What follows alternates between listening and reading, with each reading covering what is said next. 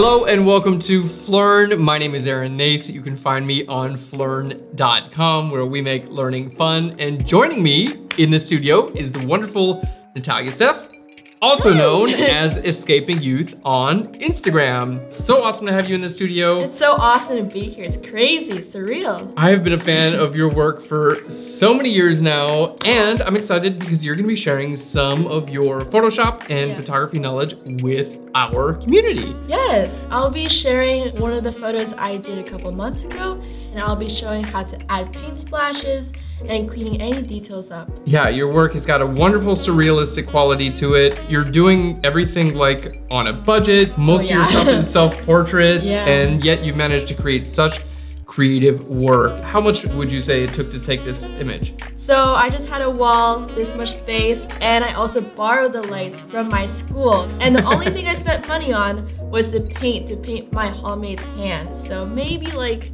$4 on the whole photo. $4. Yeah. So there we go. $4, a little bit of creativity and some Photoshop knowledge, and you can create some amazing images too. So, all right, let's get into Photoshop.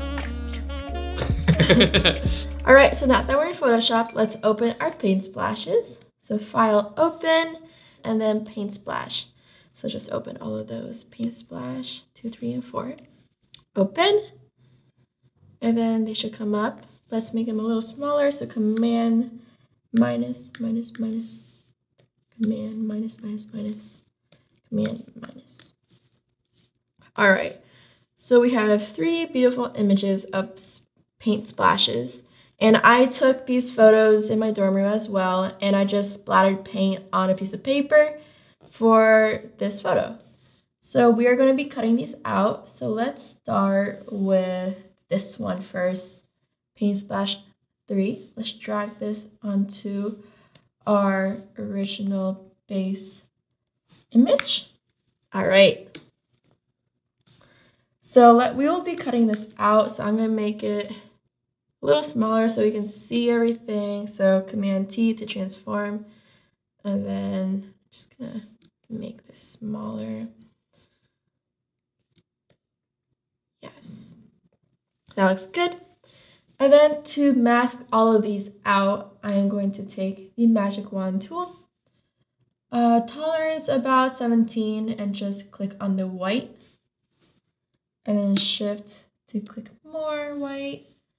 And then click over here too. We can also erase this with the brush tool later, but see what we can do here. All right, so let's click the mask tool. And then Command I to invert. And as you can see, the paint splashes are pretty well cut out, minus the surrounding edges, but we'll erase that. Let's make it a bit smaller. Command T and size that down.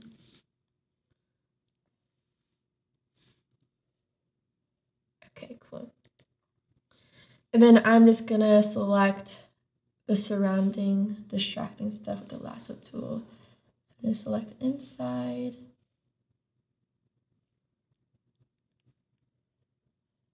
So only the paint splashes are left.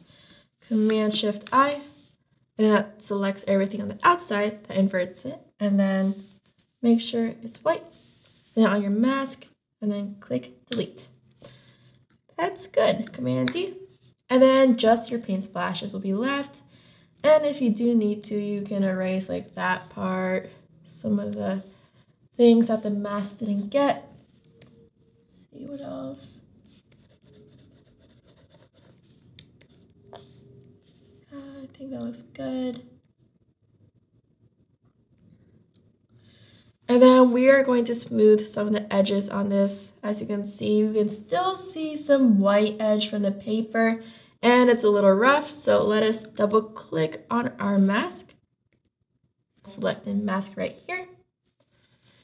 And then we're going to shift the edge down, get rid of some of that rough white, and then smooth it.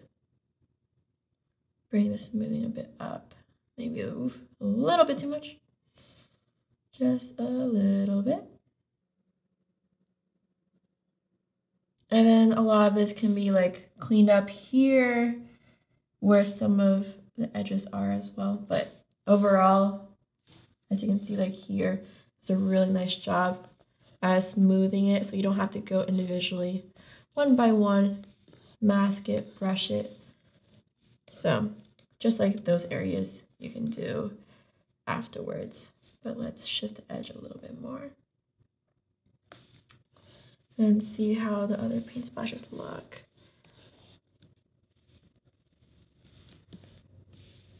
Let's shift it a little bit more. Okay, that looks good. So you can see the edges are much smoother now. All right, so now that we're done with selected mask, we're going to go ahead and duplicate layer 5. And then layer 5 is just gonna act as a backup copy. And then we're going to apply this layer mask. So apply and duplicate that as well. So get rid of that. And then we're going to select one paint splash to cover this eye right here. So I'm going to pick one that's a bit fatter so it can cover my eye. And I will pick this one with my lasso tool. And then once that's selected, press mask. And then let's rotate it. Oops, Command T. And then let's rotate it in a way that covers my eye. Let's drag that over here.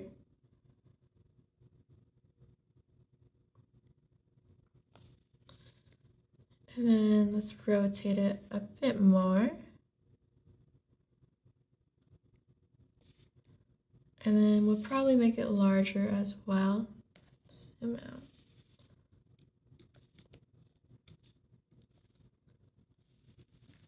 And then you can pick any paint splashes really, but this one seemed good to me.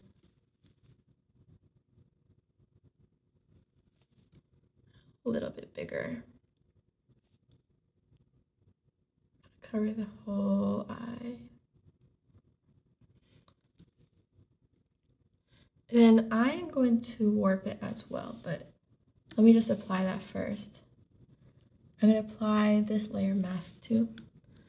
And then let's go to Edit, Transform, and then Warp. So I'm going to warp this edge right there so it is not as bulky on the bottom.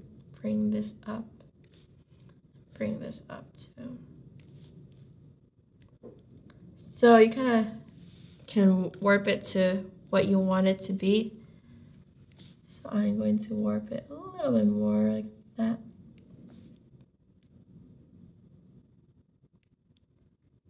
Until it completely covers everything.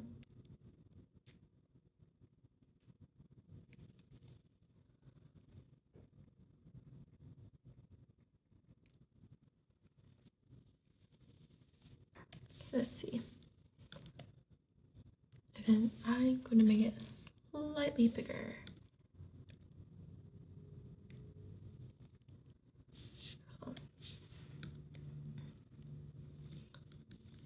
Maybe slightly bigger again.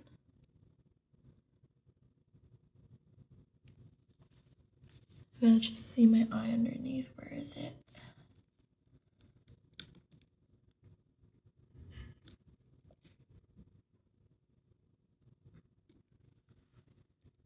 Okay, that looks good. And let's just bring that opacity back up. And then good. That looks really good. I saw earlier that I had a little bit of blue right there, so let me just erase that. Let's take a mask and then brush that out. I'm going to make this end a little bit skinnier, so I'm going to bring my hardness up and then just cut away what I don't want. It's a little bit too thick for me.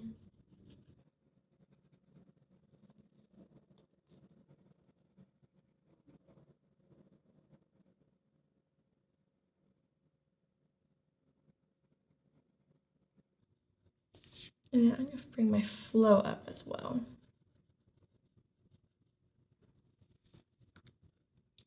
All right, that looks cool. And let's see, I'm actually going to make this paint splash purple. So let's take our hue saturation, then create clipping mask. And then we're going to change the hue until it is something like purple. So let's go around there maybe. And let's add saturation. Go back to purple. And then let's make that a bit darker.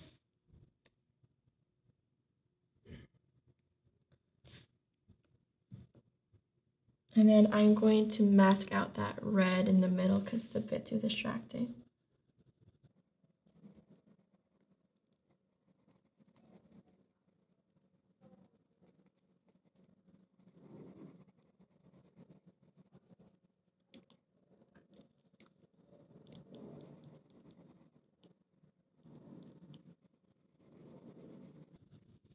Also, purple and yellow just looks really good together, so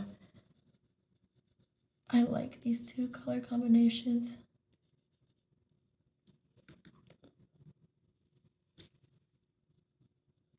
All right. And it could be a blend of like the red and the yellow, make a little orange. Yeah, that looks cool. And so we just created a paint splash, and then I'm going to add another one. So I'm going to take layer 5 copy and just duplicate that again. And then I want a small one near my nose, I think.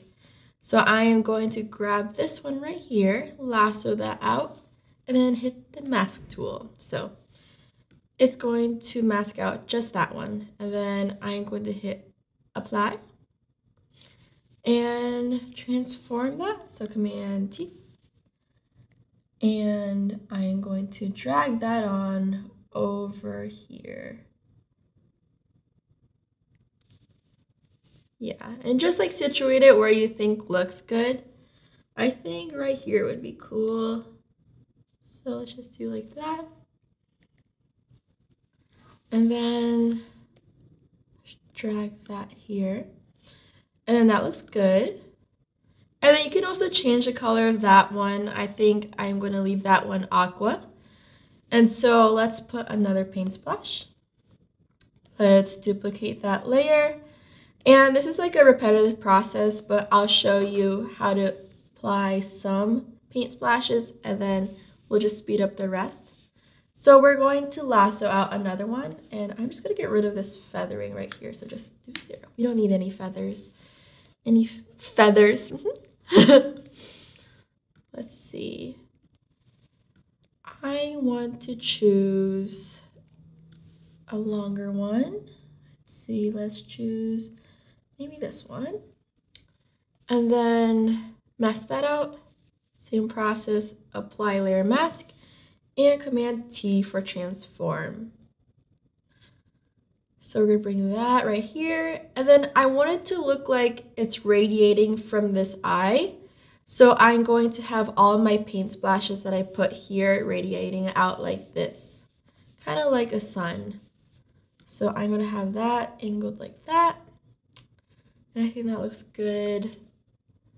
And then I think pink looks good, but we can try another color. Let's go to hue saturation. Let's clip that. And let's see what colors we can make. See what looks good. And we can increase the saturation as well. Let's see.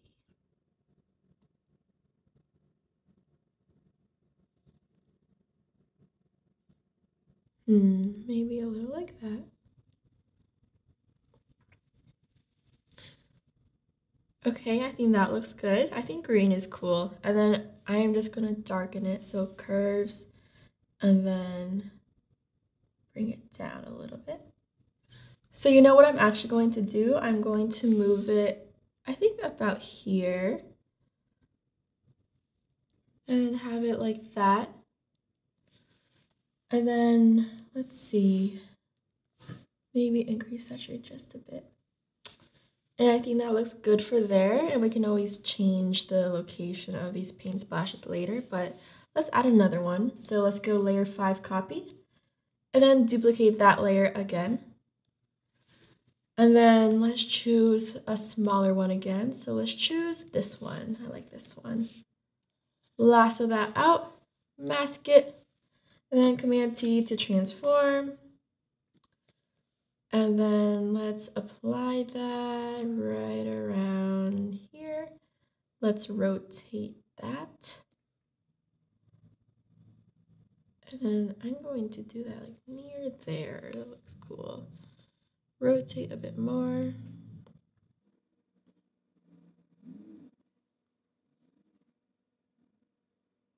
That looks cool. And then just apply layer mask. And then I'm going to change the color of this one. So hue saturation, create clipping mask, create clipping mask. And then I think pink for this one would be kind of cool. Let's see how that looks. And then we can increase saturation. Yeah, that's cool. And then we'll add one more after this one. And then you kind of get the gist of it. So we'll speed it up after I add this one. So duplicate that. Let's see, which one do we want to add? Let's choose, let's choose this one. Lasso that out, mask it, and then apply layer mask. Command T, Command T, and then rotate it. Getting that ray effect. And then, let's see, I think I want it there. That'd be cool. So in the next few seconds, I guess, we're going to be speeding up the process of the next paint splashes. So I'm just going to work through and add more paint splashes so you don't have to watch me do the same thing over and over again really slowly. So let's do it.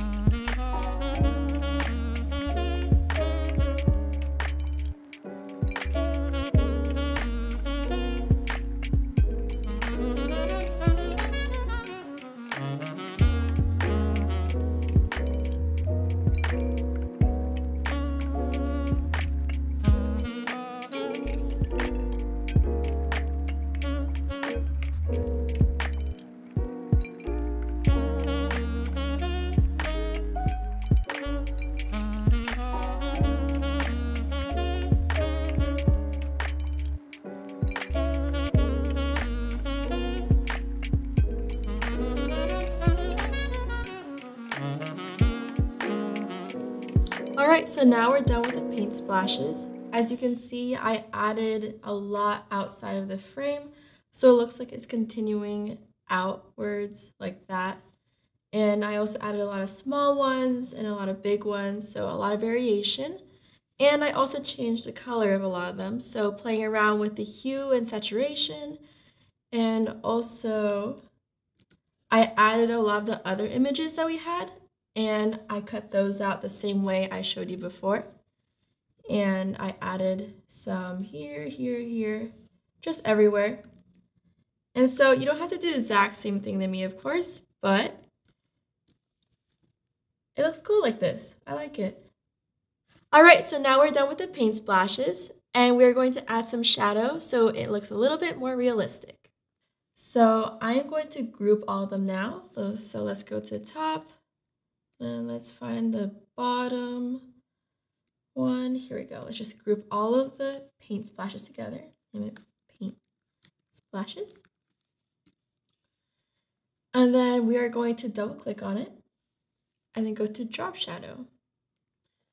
So this is an easy way to add shadow to anything. So we're going to change the angle. As you can see in my eye, the light is over here. So we want the shadow to be on this side of the paint. So let's change the angle like that. About like 134 is good. And then let's move the opacity up. Let's see. I think that looks good. Maybe a little bit less. We don't want it to be too harsh. Yeah.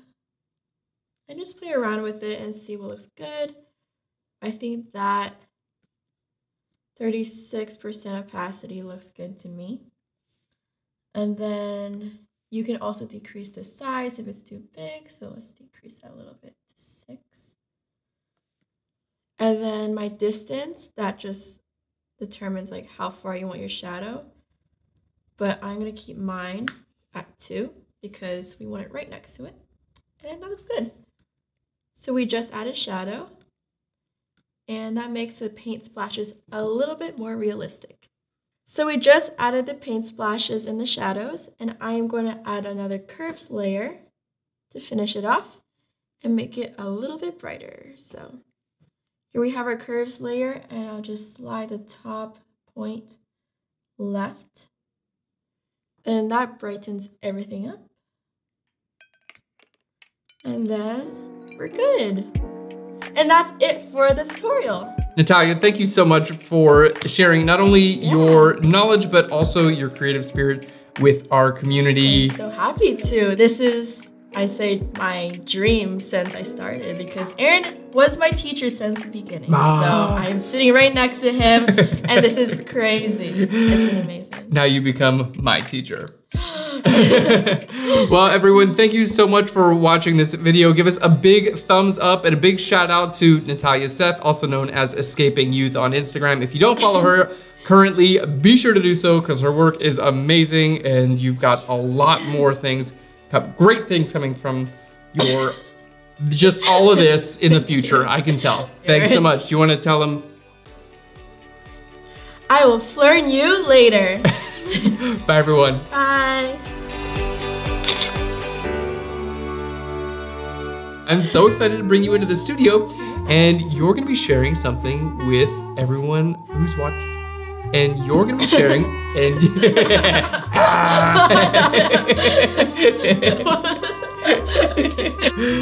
Natalia, Natalia. And that's it for our image today. And that's it for today. Okay. I kept giggling in the middle, but you kept going, so. Yeah, no, that's good. That's good.